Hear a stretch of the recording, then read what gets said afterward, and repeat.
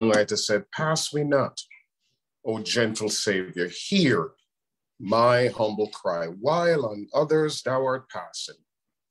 Do not pass me by. I wonder if any one of us have ever been in that situation where you just feel like everything is just, it seems like everyone around you is being favored or being blessed by God. And you look at where you are, you look at your current situation, and of course your heart cries, God, everyone seemed to be getting ahead and doing well, and I, for some reason, seem as if I am stuck. But I want to say to you this morning that you are not stuck. God is not through with you yet. And I believe that your best days are before you. I want you to turn to the person that is sitting next to you and say to them that your best days are ahead of you. Go ahead and say that. Amen. And turn to the person on the other side and say to them, your best days are ahead of you. Amen and amen. God bless you. Welcome to the house of the Lord. Welcome to the presence of the Lord. God bless you. It is my prayer that the songs that have been sung, God took us on a different path. It is, it's those good old songs. And there is something about the good old song, not to say that there is anything wrong with the songs that we sing now, but there was just something about them, how they were written, how they were penned. There is a story behind it, and there is the salvation message behind it. Not to say that the songs now, they don't have that, but there is something about the environment, the times in which they live, that allow them to pen the songs that they pen and sing it the way they did and deliver it the way they did and minister the way they did. And we see that those songs, when they are played, they still have the same effect on us. And I just want to say to us this morning that what the Lord wants you and I to do is to get to that place where we lose ourselves in him and we're able to then find ourselves in him. So I know it sounds a little bit strange, but when we get into the presence of the Lord, we have to give up a whole lot in order to gain and to garner what God has in store for us. Again, welcome to the house of the Lord. Welcome to the presence of the Lord. Glad that you're able to join us. We are going to allow the Lord just to have his way, because there is this feeling in my spirit that the Lord wants us to take our time this morning. I believe that he is setting the tone, because somebody is going to say, I yield, God, I can't continue on this pathway. That is it. I am at the crossroads. There is a decision that is warranted. And God, the decision that I'm making, that decision is to be sold out 110% toward you. So I'm going to pray at this time and then allow the Lord to have his way. Spirit of the living God, we come before you this morning. The songwriter said, pass me not, O gently Savior. Hear my humble cry. While on others thou art calling, do not, O God, pass me by. The songwriter goes on and he says, Savior, blessed Savior, hear my humble cry. While on others thou art passing, do not, O Lord, pass me by. And I just pray this morning, God, for your sons and your daughters who find themselves in that situation this morning where their hearts cry is, God, do not pass me. God, if you go and you leave me where I am, my God, I'm destitute. I don't want to relive the things and experience the things that I've experienced. Your presence is here. And like Moses this morning, we are saying, God, if your presence don't go before us, my God, we don't want to go. Spirit of the living God, we come before you this morning and we quiet our minds and our hearts and we wait on you. We wait on you. We say, go before us, oh God. And whatever it is that you decide that you want to do this morning, my God, we take a step, 2 steps, 3 steps back, and we allow your Holy Spirit to minister and to do what you need to do in this atmosphere and in this climate that you have created. God, I bring all our fears and our doubts and all our concerns before you this morning, my God, and I lay it at the foot of the cross and I say, have your way. Have your way, oh God. We might think that our circumstance is unique. This has never been seen before.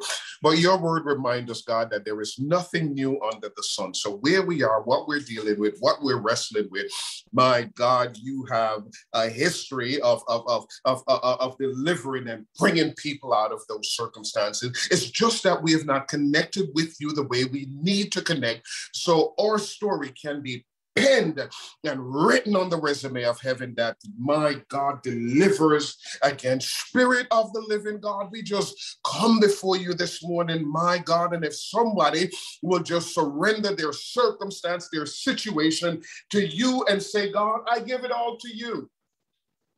And God, truly we will see that Daniel's God truly will deliver. Daniel's God has delivered, and Daniel's God is getting ready to deliver again. But God, we must first connect with you, spirit to spirit, as the scripture dictates to us that God is a spirit, and they that worship him must, not should, not maybe, must worship him in spirit and in truth. And so we come before you at this time, oh God, and we quiet our minds and our hearts. And we say, have your way. Have your way this morning in your service. God, we look to you this morning and we say, thank you. In Jesus' name we pray. Amen and amen and amen. God bless you. Welcome to the house of the Lord. Welcome to the presence of the Lord. Truly, God's presence is in his house, and it is in a different experience that God is choosing to reveal himself to us. It's kind of like what Hebrews 1:1 says, in that it says, God at sundry times and diverse manner spoke. Amen. So God speaks to us on a number of different ways. He chooses to express himself to us however way he chooses. And it is the responsibility of his church and his people to find ourselves in that place where we look at what is going on, we connect with heaven, and we confirm with God, God, is this you? And if it is God, then the expectation is that you would ride with him. In other words, he's, as the young people would put it, he's my ride or die. So that is what God is expecting us to do when he shows up and he begins to minister unto us. The expectation is that we will have a place prepared in our heart to hear what he is saying to us, because he is getting ready to reveal, he's getting ready to impart revelation. God's church grows through the revelation. It is the revealed word of God. It is the word of God that changes and transforms every circumstance and situation. And if we make ourselves available to hear him, then we will find that things will become clear, things will become a little bit different. Let me get into our text this morning, because I just feel that God has now released me to move. We'll go to Deuteronomy chapter number 8. Deuteronomy chapter number 8. My God, we are going to look at the first 6 verses, and then I'm going to get out the way, and God is surely going to have his way this morning. If you look, you'll see that there's a table that is set, and he has placed it on my heart over the course of this week, my God, where I hear the plea in that we're saying, God, change my diet. Lord, help me to change my diet. It is said that we are what we eat. And if we are what we eat, my God, and if what we're eating is not allowing us to grow in the way in which God intended us to grow in his presence, then it simply means that something is required. Let me say this to you about this Christian walk and this Christian relationship that we have with God. One word describe or walk in our relationship with God, and that is the word change. We are not, and we will never get to the place where we get a revelation, implement the revelation in our life, and then that is it. No, that revelation move you out of think about a step, if you will, where you have these rungs that you have to go up to continuously grow. That revelation take you from here to hear, and this is not where it stops. Scripture says that there are higher heights and deeper depths in God, and we have to strive to get to that place in him. Deuteronomy chapter number 8, we'll start at verse 1, and it says, every commandment which I command you today must be careful. You must be careful to observe, my God, that you may live and multiply, go in and possess the land which the Lord swore to your father. So understand what the Lord is saying is that everything that he gives unto us, it is imperative that we, my God, not only observe it, but it is imperative that we implement them in our lives so that we can see, my God, that we truly serve a God who can take the impossible and make it possible. Verse 2, it says that you shall remember the way, you shall remember, my God, you shall remember that the Lord your God led you all these 40 years in the wilderness, and underline this to humble you, underline this to test you, to know what is in your heart. Underline that, because that's what we're going to talk about this morning, how God led us in a wilderness, and he declares to us, he answered the question. Maybe some of us may be in that place where we're asking ourselves the question, God, why am I going through this? Why is it that things have been this way for such a long time? God, answer the question, because Deuteronomy chapter number 8, it is a point of reflection where God is having this reflection and this conversation with the children of Israel as they get ready to transition into the promised land. So the question he is now answering for them, I led you through the wilderness for these 40 years, 1, to humble you, 1, 2, to test you, and then 3, to prove what is really and truly in your heart. My, to know what is in your heart, whether you would keep his commandment or not.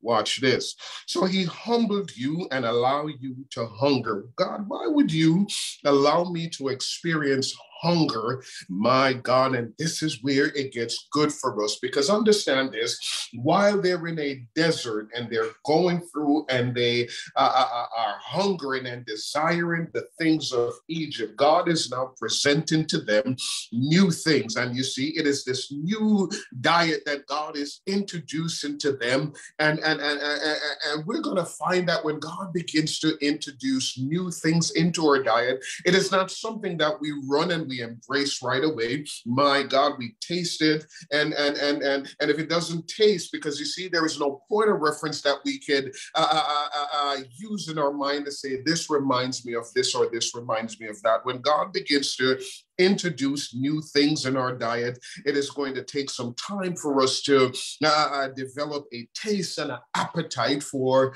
the things of God. But if we continue to take small bites and begin to just taste what the scripture says, and that it says, oh, taste and see that the Lord is good. Blessed is the man that trusts in him. You see, we have to take small size bite with the things that God is introducing us to. And when we begin to take small size bite, we begin to build up a taste and a desire for the things of God. So if God puts something on your plate and he introduced something new to you, the immediate reaction to what he introduced, it may not be something that you welcome and you run towards.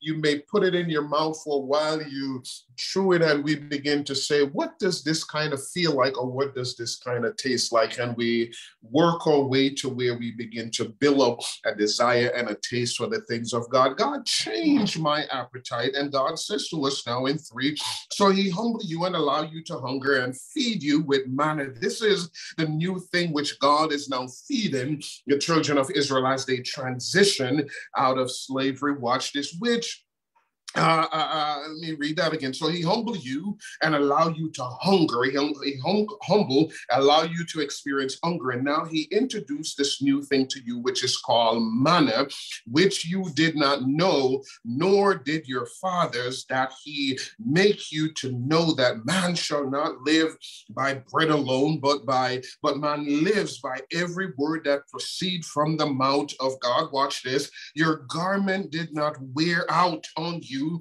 nor did your feet swell these 40 years. You shall know in your heart that as a man chastened his son, so your God chastened you. Therefore, you shall keep the commandment of your God, to walk in his ways and to fear him. So understand, if you will, God is explaining to the children of God why things were the way they were. Not sure if you've ever been there where you find yourself in a season or in a period in your life where you are just going through, as the old time folks would say, you're going through, you're trying to get answer to questions that have plagued you. Why are things the way they were? And it seems as if the more you put forward human effort in trying to, my God, make forward progress, it's the more you find yourself repeating the same sets of mistakes. And it's not until you get on the other side of what you're struggling and dealing with, then you begin to inquire of the Lord and ask the question. And now he begins to speak to you as he's speaking to the children of Israel here, helping them to understand that because of their refusal to implement that which he has been talking to them about throughout this journey where they were enslaved, now they are free. God put in place instruction for them to move. And note this about the instruction that God gave to them. This journey, they said, should take 2 weeks, up to 2 weeks from point A to point B. It should take them 2 weeks. But of course, we know, like the children of Israel, we too, when God began to speak and impart valuable information unto us, there is something inside of us that wants to wrestle and contest what God is saying to us. But we're going to look through the life of the children of Israel, and we're going to glean information from this that would be applicable, in that it's going to help us to make better decisions. Spirit of the living God, your word has been read. Have your way this morning. We look to you and we say thank you in Jesus' name. One of the things that we do when we read God's word is that we ask ourselves the question, what do we know from the text that we have read? Again, my subject, it's this: you are what you eat. Lord, help me to change my diet. Amen. You are what you eat. It is said that we are what we eat. And this morning, we're asking the Lord to help us to change our diets. You see, some diets, we change it voluntarily. Some diet, it takes drastic measures for us to change and to implement what is best for us, because there are some acquired tastes that we have, and it's not easy to give up those things. So the question that we ask when we read God's word is this: what do we know from the text that we have read? Here is what we know. In the text we read this morning, the Lord is asking the children of Israel, the Lord is rather taking the children of Israel down memory lane, reflecting on his goodness towards them, and encourage them to remain devoted and loyal to him. In verse 2, he offers clarity and context to the question that may have lingered in their mind. He says to them, remember the way that I take you this 40 years. One, we talked about this earlier, which is to humble you, two, to test you, and to prove what is in your heart. In verse 3, the Lord further explained that I allow you to experience hunger so that I can feed you. Have you ever been there where there is a hunger and a desire for a particular thing, and that hunger and that desire for that particular thing just drive you to maybe drive 5 miles, 10 miles, 15 miles, 20 miles to get that particular thing that you desire? Why? Because it gives you a feeling of my, this is so good, and I will drive up to 50 miles to go and get it. So again, in verse 3, the Lord explained that I allow you to experience hunger so that I can feed you. I introduce you to manna. The word manna means, what is this? So think about this. God is introducing manna to them. And when they get it, it is something that is new. It is something that is different. It is something that they have no point of reference to. And we're going to talk about why it was the way it was. Manna was a supernatural food prepared and presented to the Israelite in the desert by the hand of God for them to consume on a daily basis. He reminds the children of Israel that man should not live by bread alone, but it was imperative for man to modify his diet and to include the word of God. Why? Because it is said that we are what we eat. The Lord said to them in verse 3, I am introducing manna to your diets. Your forefather never had it, and thus this will be an acquired taste for you. Let's take a step back, if you will, and look at the plight of the children of Israel. The children of Israel were enslaved for some 440 plus years. Think about this, if you will. The group that went into slavery, so say this is the group that went into slavery, they carried with them, if you will, their culture, their customs, and their identity. There were things that were unique about them that identified them as Israelite. Diets and food that they eat was a part of that. So think about this. You have this culture. Think about your culture that you are integrated in, that you identify with, and you are taken, my God, out of your culture, and you are taken into a foreign land, and everything about your culture, what identify you to be this particular group of people, it is now taken away from you. You are now forced to eat and to drop those things that made you who you are. This is where the children of Israel were. They were enslaved, and when they were taken into Egypt, every aspect of their life was slowly eroded over some 440 plus years. Think about this, if you will. The group that went in,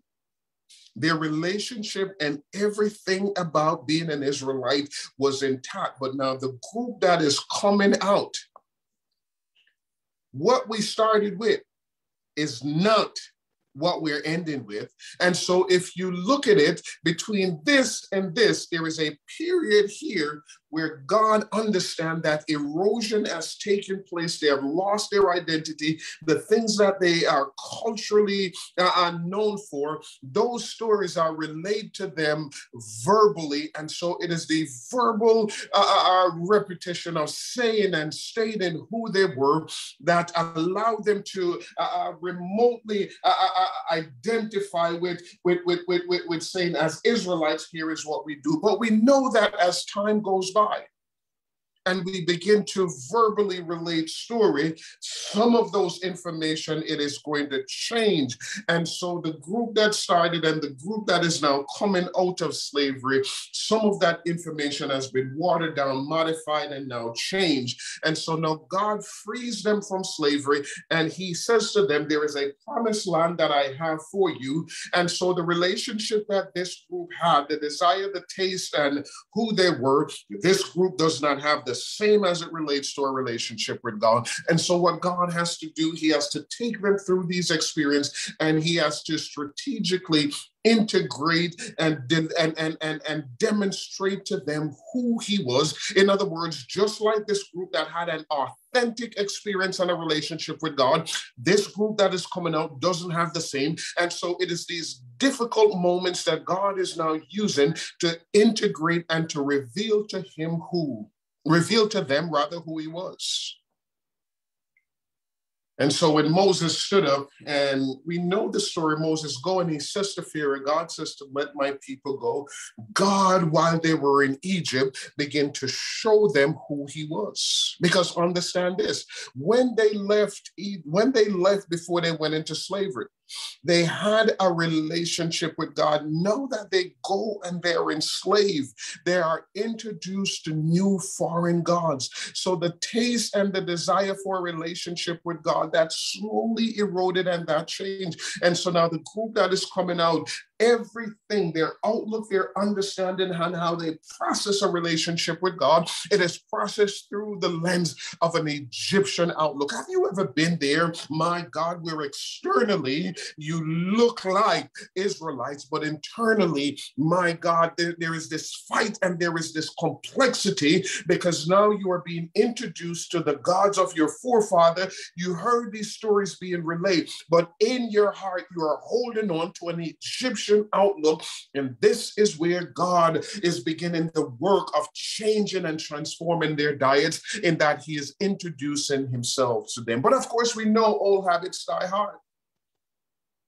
And what they learn in Egypt, it is not going to go away that easily. And so thus, this is why God allowed them to go around in this desert for 40 years, because it took 40 years for them to get rid of that Egyptian outlook to where they can embrace the things of God. Have you ever been there, where God has given you a word and he let you know that this is what I have in store for you, this is what you're getting ready to become, but because on the outside we look and we dress like an Egyptian? You see, Egypt, it represents, when you look at Egypt and what it represents in scripture, it represents the world. So externally, my God, we are dressed, my God, like the world, but internally, God wants to work a work on the inside to change our appetite and our desire, my God, and turn our hearts back to him. This is where the children of Israel were. Externally, they look like Egyptian, but internally, this is where the battle was. My point number one is this: you are what you eat. It is said that we are what we eat. And if we are what we eat, let me ask you this question: what have you been feasting on? If we are what we eat, my question to you this morning is, what have you been feasting on, both physically and spiritually? Have you been feasting on the word of God, so that the word of God can change and transform your life? In that, what Psalm 119 and verse 9 says, it says that, whereas can a young man change his or her ways, but by taking heed thereof, according to the word of God. Here is what the psalmist David encouraged, and he tells us, he said that word, O God, have I hid in my heart, that I may not sin against thee. Let me say this to you: if you have been feasting just on the things of this world, then your outlook and how you deal with what is on your plate, it is going to be through a worldly outlook and not through the word of God. Why? Because we are what we eat. If you do not think this is true, that is, you are what you eat, let me encourage you to make a bold decision today and change your diet, that is your physical food that you're eating. And for the next 2 years, let me ask you to do this. Let me ask you just to eat just a fast food diet for the next 2 years. And I know I hear the question, preacher, why would I do that? And I see the looks on your face like, that doesn't make any sense. And I would have to agree with you based on the reaction. Why? Because we are what we eat. Because we know that a fast food diet, it is not the best thing for us. We may get a desire and a crave for it, and we go and we have it. And then once that desire is satisfied, we then move back to what seems to be what is a more balanced or a better diet for us. We are what we eat. My God, consider this. If what we feed the physical man can drastically affect your health, your way of life, and your well-being, how much more careful and selective we ought to be what we feed the spirit man. Because you see, there are two conversations that we're going to have here today. One has to do with what we feed the physical man, and the second one has to do with what we feed the spirit man. If you think about what you feed yourself on a daily basis, are you selective? Are you deliberate? Are you intentional about what kind of food you eat every day? And for those of us who are not, we will understand the value of good nutrition, because what you feed yourself, it can either, one, allow you to have energy to take on the task and the assignments that are before you, or two, my God, it will cause you to feel lethargic. It will cause you to feel as if the world is just on your shoulder. We are what we eat, and we must be selective, my God, with the things that we eat. Consider this for a moment. We have a newborn baby. It is necessary, it's important, it's imperative, my God, that we care for this newborn. We make sure that they are nursed by mom, and the formative years are so important what this baby is fed. Why? Because there are some benchmark that this young child has to hit.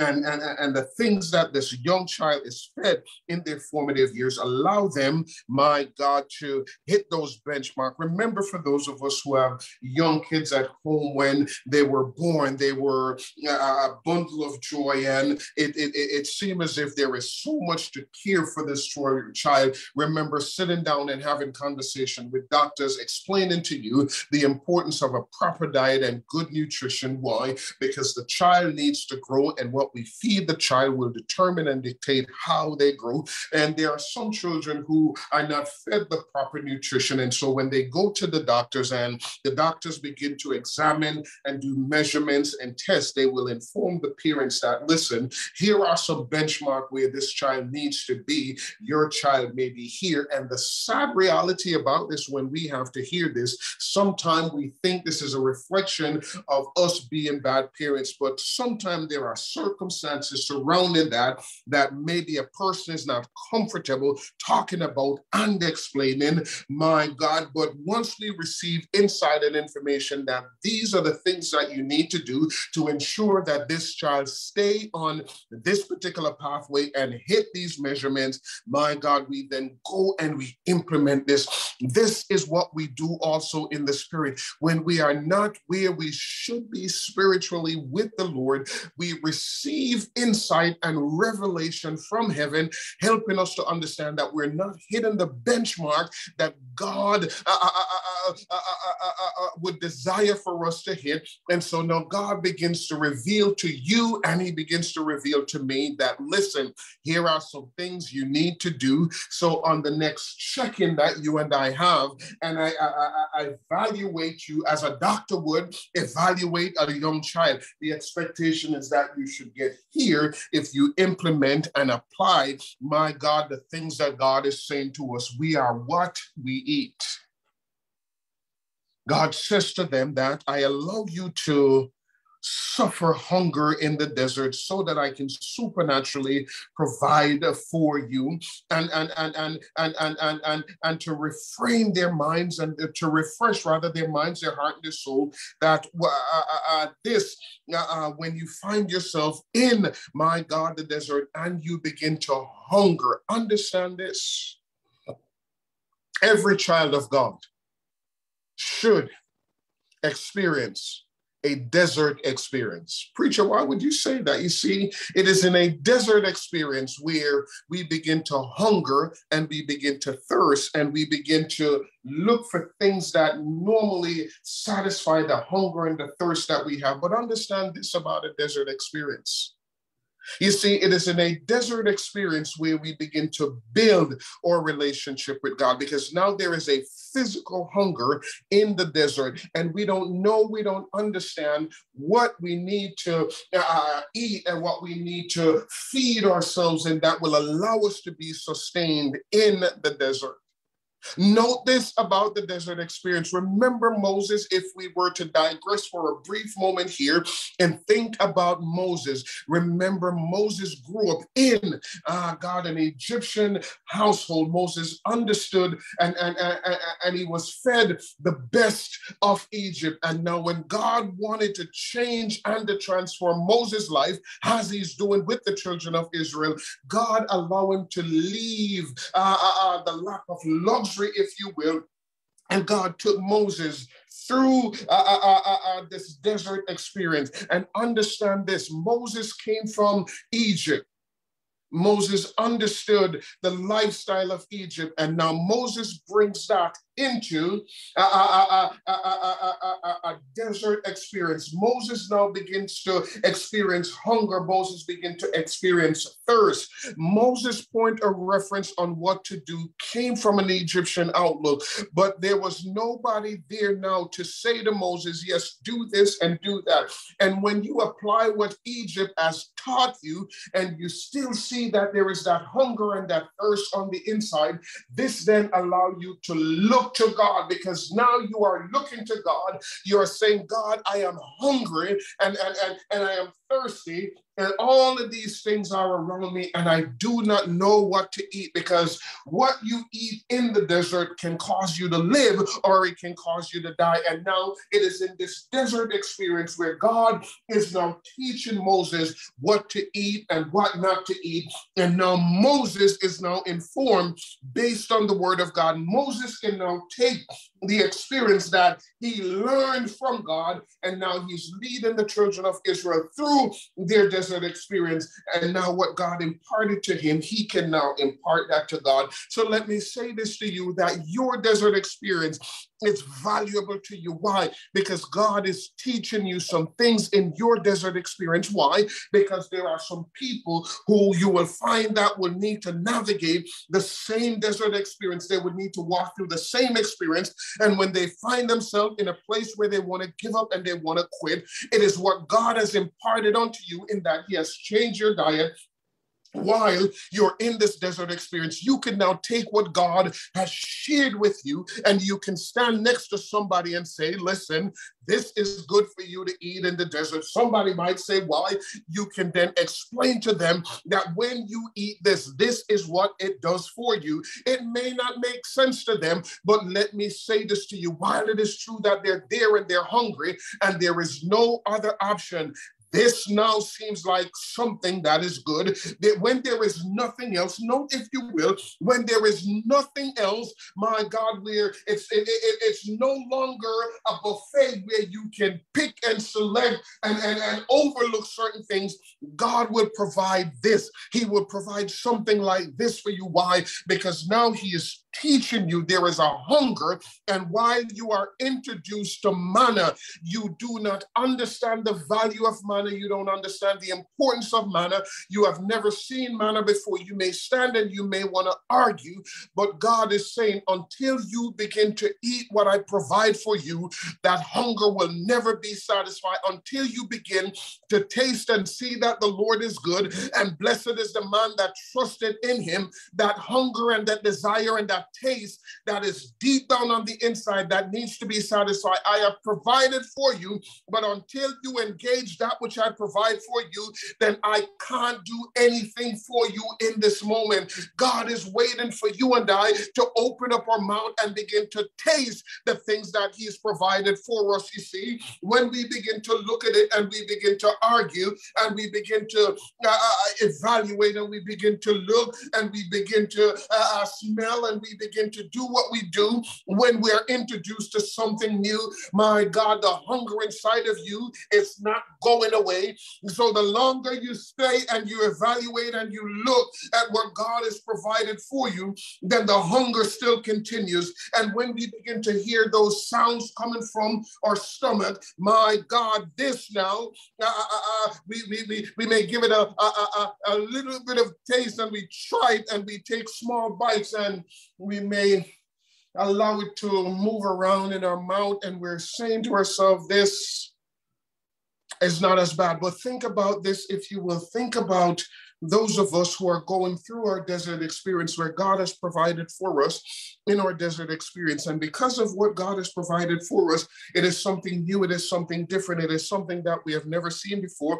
Think about the standoff that is going on in your heart and in your life as it relates to what God has provided for you. Let me put it to you in a way in which you understand. Think about when we had young kids and we gather at the table as a family to sit and to eat, and you provide food before your children, and they look at it, it was not desirable, it was not palatable, and thus they push it away and they said, I am not eating that. And you continue to coerce and you have these conversations, encouraging them to eat what is before them. But because it doesn't look appealing to them, they may sit there. If you had one of those defiant child, that defiant child would have sat through dinner, and you may have threatened the child to say, if you don't eat this and if you don't do this, you're not going to play any games, you're not going to do this, and you're doing that as a way to help your child to eat what is before you. I'm not sure if your child was the kind of child where vegetable was placed before them,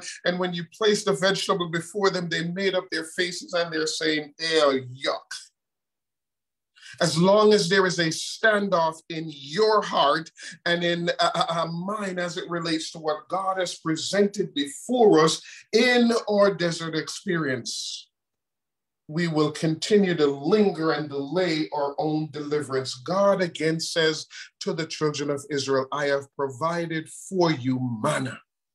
This is something that you do not know. This is something that you have never seen. Again, your forefathers, those who went into slavery, they have never seen this. And so I am doing a new thing. The new thing that I'm doing, I'm changing your palate, I'm changing your appetite, and I'm changing your desire, and I'm introducing something new to you. Understand this about the pushback, my God, that you see in your children. The same pushback was seen with the children of Israel when things become challenging and things become difficult. There was a moment in time where, my God, the Egyptians were pursuing them when they were leaving Egypt, and they turned to Moses and they say, you brought us out here and now we're hungry. If we were in Egypt, we would be feasting on the onions and the garlics and those things. So you see, it is necessary at times, it is imperative, it's important that God allow us to experience hunger, because you see, it is the hunger and the desire of things that we go after that says to God that we are ready or we're not ready for what he has in store for us. God allowed them to go through this desert experience, and the desert experience and the hunger that they go through aided and assisted in changing their palate for what God has in store for them. Maybe that's where you are this morning. You are going through your desert experience. There is a hunger and the things that you long for, you turn and you're looking for those things and they are nowhere in sight. And maybe your response to God this morning is like the children of Israel. If I was back there, or if I was back there, at least I would have these things. And God is silent when you protest, and he's simply saying to you day after day, he prepares manna for you. But as long as there is a standoff and you're not eating that which God provides for you, you will continue to complain, you will continue to protest, and the new things that God has in store for you, my God, you are delaying it based on your disobedience to partake of that which God is now providing for you. The scripture says that he that hunger and thirst after righteousness shall be filled. Let me ask you the question this morning. What are you hungering and thirsting after? Note this, when you experience hunger in a desert place, your options are limited and you do not have the luxury of refusing what is presented before you. Their hunger pointed to a need in their life, and manna pointed to a supernatural provision at the hand of God. So you have your hunger and you have the provision of God. And so the question is, while you are in your desert experience, what do you turn to? Do you continue to complain about the fact that you are hungry, or do you look at what God has provided for you? And again, you just introduce, you taste it. Again, you taste it. And when you taste it, the thing that God provides for you, it is now going to begin to do something on the inside of you. The changing of one diet is something that may not occur willingly, voluntarily, forcefully, medically, and unexpectedly. I'm going to say that again because you see, for us to change our diet and to turn to the things of God, it may come willingly. There are some of us that will willingly embrace what God placed before us and we eat it. Maybe it may take force. Maybe it's a medical condition that causes us to change and to embrace a new diet. I don't want to get ahead of myself because that's for next week. Maybe something unexpectedly happened. And then we allow those things that we're going through to aid and assist with us changing our diets. What will it take for you to change your diet this morning, both physically and spiritually, and eat what God has presented before you? Watch this. Be careful of the food that is presented before you. Let's take a moment to reflect on how, my God, the Israelites got here and what changed and transformed for them after spending 440 years, my God, imprisoned by the Egyptian. Watch this. And I talked about this in that before enslavement, the children of Israel had their own culture, they had their own customs, and they had their own identity formed based on verbal and traditional and tradition that was passed on to them throughout the years. The Israelites had their own food that they ate. They had their own tradition that they embody and celebrate with specific food, like what we do at Thanksgiving. So think about this, if you will. You're a part of a culture and a custom. There are certain foods that you used to eat. There are different times in the span of a year where you would cook certain food to celebrate, kind of what we do here in the U.S. in November, where we celebrate Thanksgiving. And think about this. You are used to doing that. And think about this, if you will. We are now taken from where we are and we are now taken to the moon. Let me put it to you in a context that you can understand it this morning. You are taken to the moon. And while you're on the moon, we have a desire for the things that we used to eat here on earth, but now we are on the moon. And so it is a different spread of food that is presented. We have two options. We can allow ourselves to eat what is presented, or we can protest and we can starve to death. And I just wonder who this morning is at that point as it relates to what God has presented before you to feast on this morning.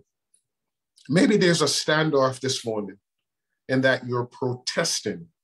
And you're protesting and you're protesting. And in this standoff, God continues to provide for you. But in your protest, you can't see how your ignorance in this moment is causing you more harm and more hurt than you would.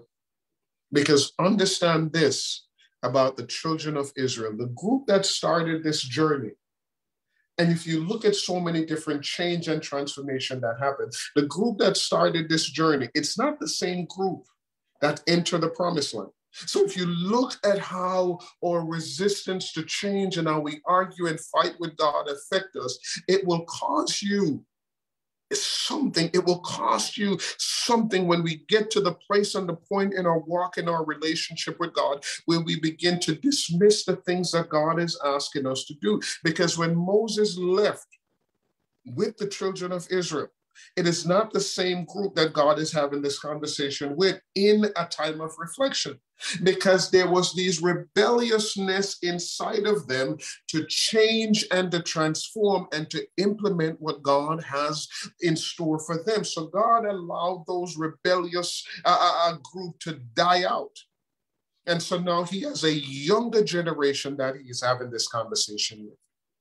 And could it be this morning that spiritually we are dying because we refuse to embrace the diet that God has placed before us? And could it be this morning that as we look at our lives and reflect through scripture, could it be this morning that the Lord is sending this message to you to say to you that there is so much inside of you and he doesn't want you to die with what you have? Could it be this morning that the Lord wants to underscore and highlight and to explain to you this morning that the reason he allowed you to suffer hunger is so that you can implement change in your life? And could it be this morning that as you read this text, you find that there is something inside of you, my God, that is reflecting on the years that you have wasted fighting against the things that God has placed before you?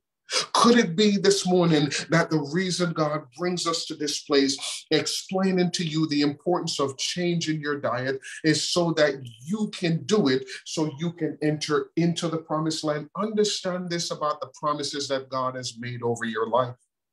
The promises that God has made over your life, they are yea and amen. So if God declares something over your life, explaining to you that this is what you're getting ready to be, or this is what you will become, it simply means that change is imperative for you to get to or to become what God is calling you to be. And so the more we fight the things that God has placed before us, it's the more we delay, and it's the more we get upset, and it's the more we rob ourselves of the opportunity to be a blessing, not only to ourselves, but to the younger generation. Think about what the younger generation would have seen in the older generation, in that they're learning from them constantly. God speaks to them and tell them to do this. And it is the older generation that fight and fought against the things of God, and they miss the thing that God has in store. And now God has the younger generation, and God is saying to the younger generation, remember the way that I take you for the past 40 years. And the younger generation seems to get it, they understand it, and they are implementing, they're making the necessary change to implement what God is now feeding them. They understand the importance of getting rid of disobedience out of their diet. They understand the importance of getting rid of stubbornness out of their diet. They understand the importance of getting rid of stiff-neckedness out of their diet. Understand this about the group that God is having this conversation with. It is only two out of the original group that left with Moses is now here to make the transition into the promised land. Think about that. It is said that there was 1 million plus people that left. And out of 1 million plus people that left, it is only 2 who is now here to have this conversation in Deuteronomy chapter number 8. Why? Because along the way, they change their diet. They implement the thing that God asks them to do. When you and I become rebellious, what we do, we put not only your deliverance on hold, but we put the younger generation deliverance on hold. And so God now has to be take his time now with the younger generation. But I want to encourage the younger generation this morning to implement and to apply the things that God is saying to you. Let the Lord have his way. As an enslaved people, new ideas, new ideology was forced upon them. An option presented to them were either sink or swim. Note this. They were introduced to new spiritual reality They were introduced to these foreign gods that was repulsive and distasteful to them. They were introduced to God like Acre, which was the god of the earth and the horizon. They were introduced to Ammon, which was a patron deity god. They were introduced to Anor, which was the god of warfare. They were introduced to these different gods when they were in slavery. I'm coming down here because this where I realize I have to continue this next week. And the appetite and their relationship with the God of Abraham, Isaac, and Jacob was now in trouble. So while they were in slavery, again, everything about who identified them as Israelites were now taken. And think about this, if you will, when they were introduced to these things. The things that they were introduced to initially was very distasteful to them. So we understand that changing our diets and accepting what God has, it's a part of our walk in our relationship. So they're introduced to these things. These things are now forced upon them. Slowly it engraft and integrate into their lifestyle. Again, internally, the diet that they were fed by the Egyptian changed them internally, but externally, they were still Israelites. Watch this. As time went by, their appetite, their taste, and their desire for the things of God slowly declined, and they were forced to make room in their life to change their desires for these new gods. Change. It's important. It's imperative if we are going to grow as children of God. What God presents before us on a daily basis is food. Food. Food.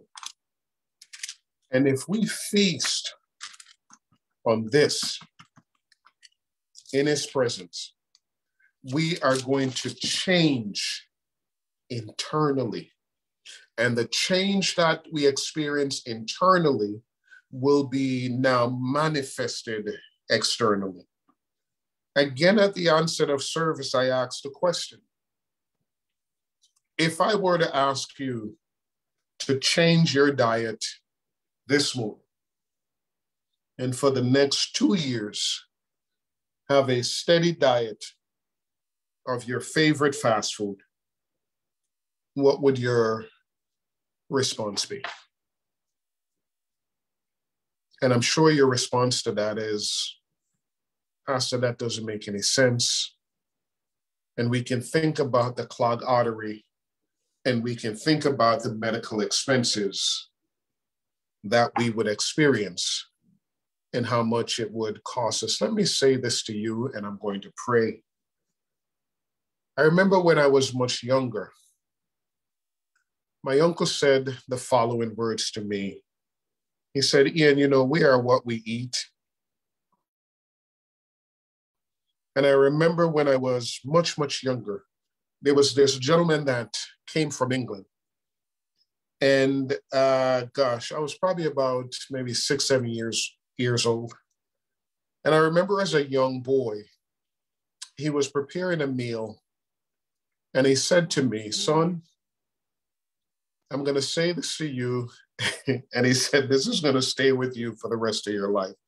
And of course, when you are that young and someone says stuff like that, you tend to not pay much attention, because if you're cooking and I'm hungry, just put the food in front of me so I can eat. And I remember him saying to me that you eat with your eyes. And when he said it to me, I said to myself, this doesn't make any sense. And I engaged him in a conversation. And I remember him deliberately plating the food, and how he played it was not put together the way in which he plated his. So he plated 2 plates of food. He plated mine different, and he plated his. And he put both before me, and he said, think about what I said to you in that we eat with our eyes. And he said to me, which one of these two plates would you prefer to eat from? And I said, that one, which was the one that he played in. And it was well put together. It was presented properly. I say all of that to say this to you, that what was expressed to me then, I want to say this to you, consider this as you look at what God puts before you to eat. My uncle said this to me, and I'm going to pray after I share this with you. He said, Ian, you can do one out of two things in life. He said, you can spend your money, and you can spend your money, and you can buy food that's nutritional and good and organically grown, so you can have a life that is not really affected by the foods that you eat. Or he said, option number two is this. You can simply eat what you want, and you can go out there and eat just about anything that you want. And then later on, you're going to pay the doctor bills, which would be very high. So in other words, what he was saying, you can take the money that you have and you can spend it wisely and eat properly. Or you can eat whatever it is that you want, and later on, you're going to spend money and you're going to cause some doctor to be rich. We are what we eat, church. Spiritually, let me ask you this. Do you have a diet of fasting, praying, and reading God's word? Let me ask you this question. Spiritually, how are you nourished spiritually? Are you nourished in the presence of God, where he tells you what to feast from in his word?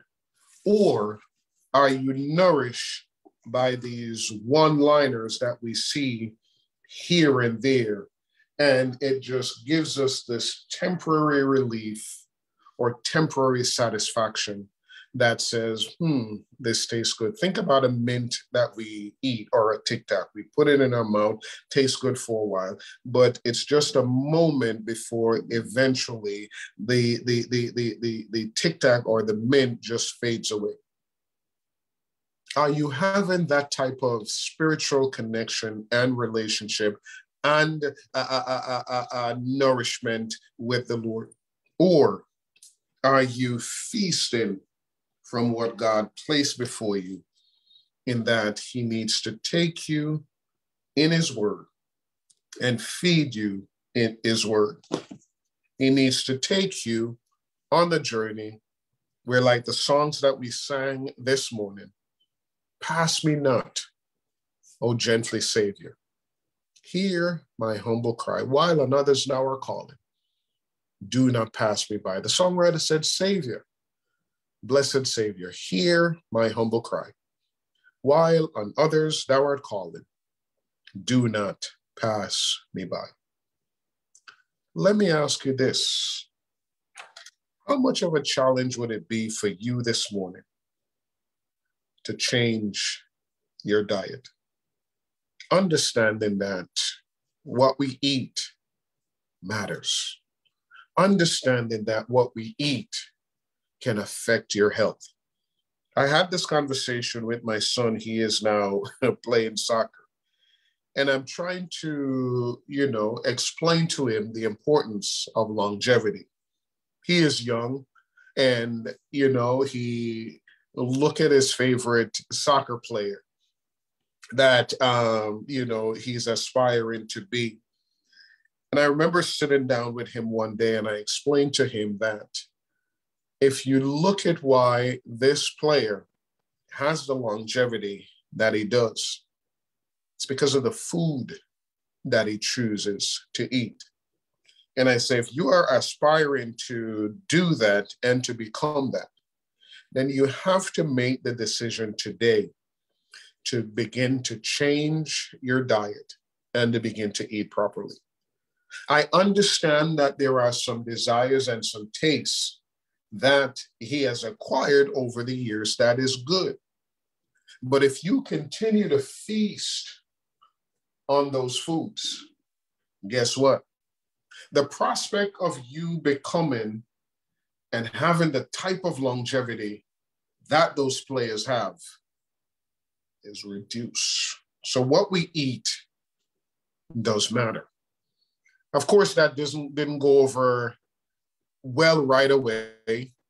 And like you and I, we go back to some of the things that we were feasting on. But if we're serious about longevity and our walk and our relationship with God, he has brought us to this place for us to consider and to think about what we feed the spiritual man and what we feed the physical man. As it is right now, we can go out there and we can feed ourselves just about anything. And we can save and have a bank account that is this big. But know that what you feed yourself will affect your health. And what you have here in a bank, you are going to use that to pay some doctor when you're in the hospital suffering from some of these ailments that we can experience as a result of not eating properly. I believe the Lord is calling us individually and collectively to make some drastic decision about what we feed, not only the physical man, but the spiritual man. And the question for you is, how much of a challenge is this going to be for you? I understand desire and I understand taste. And I know I say I'm going to pray. I remember when I got saved first, I remember Guinness Stout was something that I love. I've developed a taste, and it's an acquired taste. And I remember when I got saved, this was one of the struggles that I have as a child of God. God, how am I going to serve you? And what am I going to do with these desires and these tastes that I've developed that are a part of my life? And I remember going before him, and my prayer to the Lord was, Lord, take the desire for these things away from me. And so that is what I'm going to pray this morning as I prayed then. And surely Daniel Gond, he delivered. And I believe that Daniel Gond is getting ready to deliver again. Spirit of the living God, we come before you this morning. We come, oh God, with all our struggles. We come, oh God, with all of these deep-seated issues. And we come, oh God, understanding the struggle to change our diet. We know, God, that this is something that is not easy. But with you, oh God, all things are possible. Like the children of Israel, where you allow them to suffer hunger so you can introduce them to something new. Maybe it is, oh God, that we are here individually and collectively, hungering and thirsting after righteousness. And God, you are doing what you need to do to change our taste, our desire, and our palates to something that is new. New foods, God, is something, it takes time. Some new foods take time for us to accept and for us to say yes and to make this a part of our diet and what we feed ourselves. And so we come before you this morning asking you, Lord God, to change our taste and our diet. God, we come desiring something that is new. But we understand, oh God, that these tastes that we have acquired physically, spiritually, takes time. But I thank you this morning, God, for Psalm 119 and verse 9. Where else can a young man change his or her ways? But by taking heed thereof according to the word of God. David said, thy word have I hid in my heart, O God, that I might not sin against thee. So a steady diet of your word in your presence is what enable us to experience change. We come this morning, God, and I hear you saying that the heart has to be changed in order to embrace and to implement that which you want to do in the heart. So we come, God, and we're not only asking you to change just the taste, but change our hearts, oh God, so that our heart will be a reservoir, my God, to hold the things that you want to implement. God, we don't want to be like the initial group that came out of slavery, but because our refusal to implement and to do that which you're asking us to do, it is only 2 out of the original that went into the promised land. We come before you this morning, and the change that we desire and we're asking you for this morning, God, is that we will experience longevity on this Christian pathway. And that, God, we implement the things that you impart unto us. And by us doing so, God, we can then turn to the next generation and we can mentor the next generation. God, I believe you want it to be different. Why? Because the weight and the responsibility that is now rested on the next generation because I failed to do my part. God, we come before you this morning and we're asking you to forgive us. Change our hearts. Change our hearts, oh God, to embrace the things that you put before us. God, so that we can feast on the things that you put before us. God, we find ourselves in a situation where it's challenging.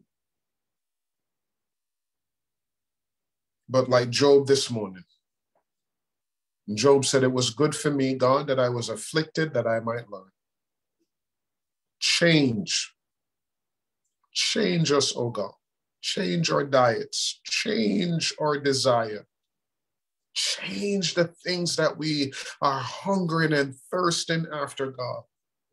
Let us not move after the things that Egypt, my God, has presented before us, because an Egyptian way of life, it's not valuable in your kingdom. It robs us of the opportunity for a closer walk with you. Egypt in us causes us to be rebellious and causes us to be stubborn. So we're asking you, Lord God, in the name of Jesus, God, this morning, for those of us who externally looks like Israelite, but internally, my God, everything on the inside of us is an Egyptian way of life. We're asking you to change the diet that we're feasting on that causes us, my God, to be stubborn in, my God, implementing new things that you inform us of. This new generation, God, you expose them to manna. When you expose them to this new diet, they say, man, what is this? That's the literal translation of the word manna. What is this? The question, God, gives you an opportunity to fill in the blanks. So when you expose us to a new diet and we ask you, God, what is this? It gives you, oh God, an opportunity to fill in the blank. It gives you an opportunity to explain to us how this is beneficial to us in the long run. It gives you an opportunity, oh God, to sit and to talk with us about the importance of having a balanced diet. Spirit of the living God, we come before you this morning. And we come, oh God, just grab me a plate real quick, son. We come, oh God, with our plates that we have been feasting on. Grab me a plate.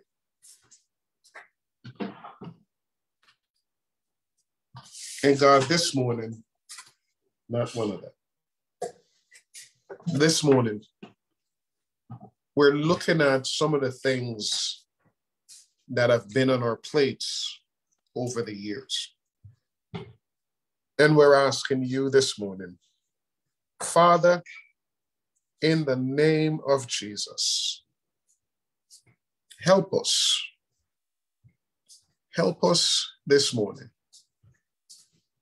to make the decision as we look at what is currently on our plate that we're feasting from spiritually and physically. God, begin to show us some things that has to go. Why? Because as long as these things remain on our plate and we continue to feast from these things, it is robbing us of the opportunity of making it into the promised land. Stubbornness, rebelliousness, fighting against you, arguing with you, refusing to move when you tell us to, all of those things, God, that is on our plate. Where, my God, we have a steady diet of those things. We now come into your presence and we're asking you to change us and change our hearts because we want to continue to do everything that you have asked us to do. Spirit of the living God, fall afresh upon us this morning. For those of us who have experienced, my God, your word, and your word has now gotten deep down on the inside. My prayer, oh God, is that we will not lose this, but we will allow this to be the catalyst that causes us to turn around and to change. God, the things that we normally go after, let them become distasteful to us. And that when we try them, God, the allure, the taste, the desire for those things, God, I ask you this morning, God, to take those away from us. Take those things away from us so they become distasteful to us. And as you prepare our palates and our hearts, and as you introduce new foods to us, my prayer this morning, my God, is that we will just